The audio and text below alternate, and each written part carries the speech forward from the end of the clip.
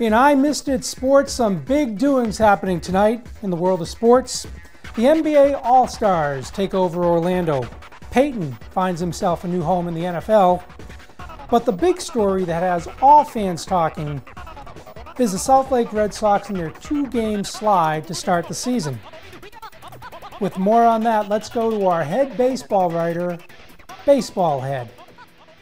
2012 was supposed to be the year of hope and change. Oops, wrong script. Our boys of summer are 0-2 on the young season. In Game 1, they had no pitching. In Game 2, they had no hitting. First-year manager Peter Perilla says it will all come together in the next game, but the emotional toll it has taken on him can clearly be seen. This is what he looked like before he took on the Red Sox.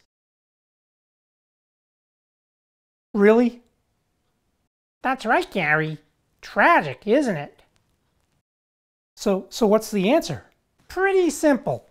The Red Sox have got to figure out how to score one more run than their opponent. Studies show that teams who do this usually win. Are you done? Yep. Okay then. Hey, we're out of time, but come back at 11, and just maybe we can get to those highlights.